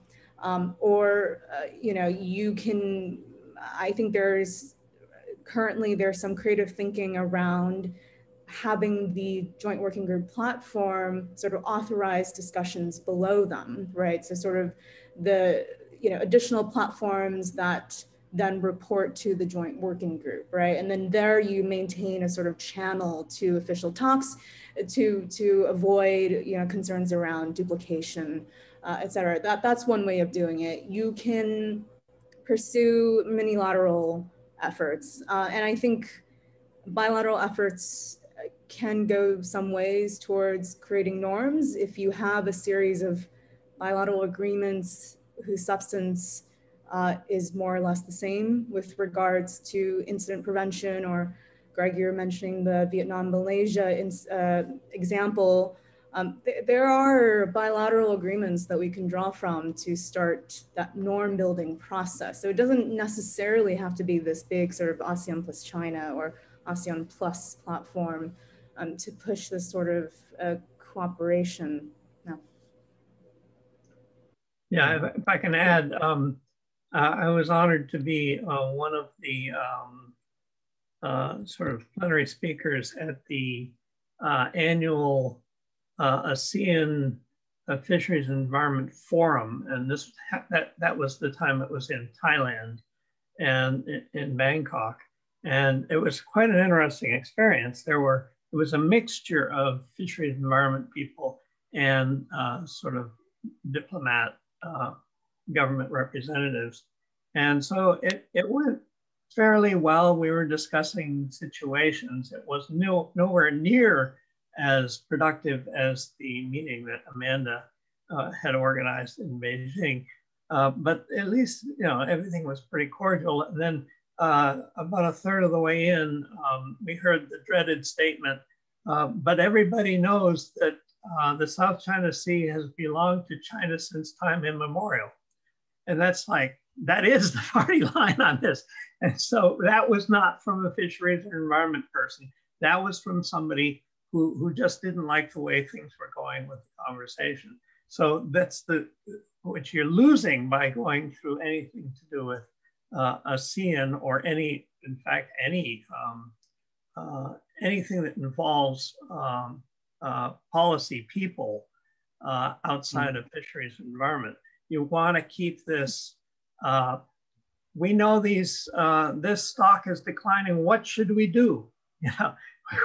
We're all desperate to keep it going, and that's what we heard actually in the Beijing meeting, and the ASEAN one, not so much. They had a series of recommendations that went into a document and then disappeared. They're probably filling up a filing cabinet somewhere. It's not very very promising, but it's very important to have the ASEAN thing so that kind of person can get together and represent their government and talk about things in general, but they're not going to come up with management suggestions that are actually going to be meaningful. I think it's much better to actually have a fisheries organization that meets regularly and has people that are worried about, what can we do to actually protect this? This is one of the most complex ecological systems in the world. So a fisheries or environment person goes in there and they know that they need help. They need everybody's input. They need to figure out what's going on. And so that's what we have to emphasize, as opposed to meetings which are almost designed to just make confrontation. Mm-hmm. Thank you, John. I think your answer actually also addresses the last of the two questions that we have on our Q&A, which is about how realistic could it be to pursue these initiatives if China has this particular perspective or attitude about history and won't back down from it. No, I think you stressed the point that that's precisely it. We need to move away from these kinds of sort of political positions, shall we say, and really focus on the facts or the reality and the science of it. The truth is that these political justifications and arguments will not matter if the fish stocks collapse completely out of because of the unhindered efforts of all the countries to extract all of these resources. Now, we're coming up to the end. Actually, we're extending a little bit. Probably it would be useful to answer the last of those two questions now, which speaks to the proposal that what if we involve more stakeholders at the lower level instead of just having these national level discussions and negotiations? Would there be room to step up discussions at subnational levels, like in local governments, fisheries groups, or even private sector fishing company? Would that help or make things worse, you think, no? In a way, the science people has done a bit of this by getting the fisheries people and the ecology people together. No? Do you think that that kind of experience, the good experience or the advantages from that experience could also be produced by involving other stakeholders? Probably Amanda and John. I'll defer to John on this one, but just a very quick plug that I do think that on the fisheries management side, there's a lot of potential for collective action between the scientists. And one way of encouraging that is to consider the incentives that scientists and academics work under.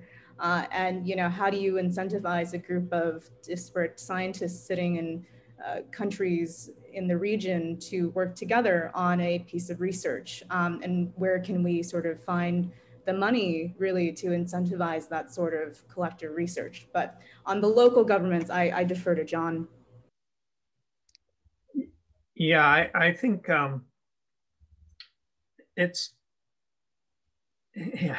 it kind of depends on the direction that the larger picture is taking.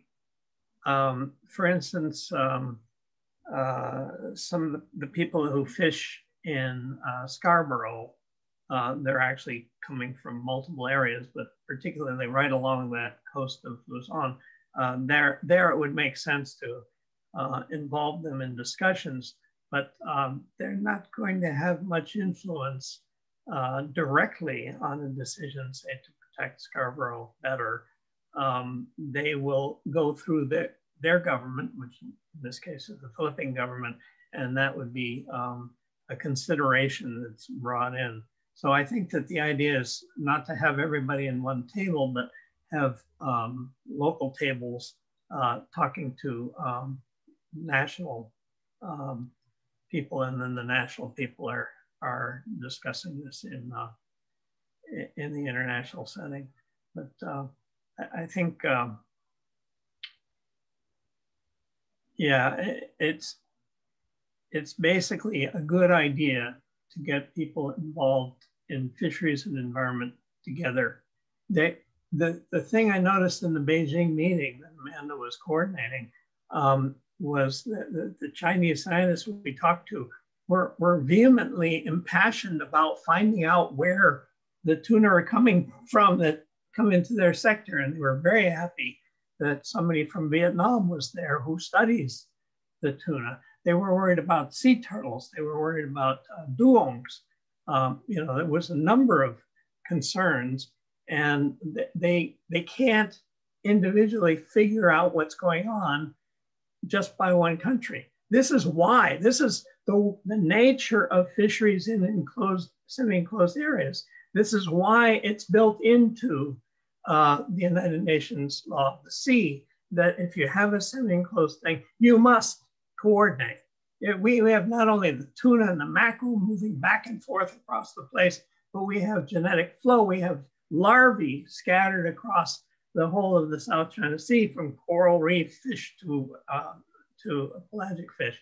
And the fish that swim, like the long distances like tuna and mackerel, they feed on coral reefs. So the whole thing is one ecosystem. And the only way to really figure out what's going on is to look at all of these countries getting their information together. But I think that the approach of the University of British Columbia is the right one, to reconstruct the catch, and to do that maybe periodically.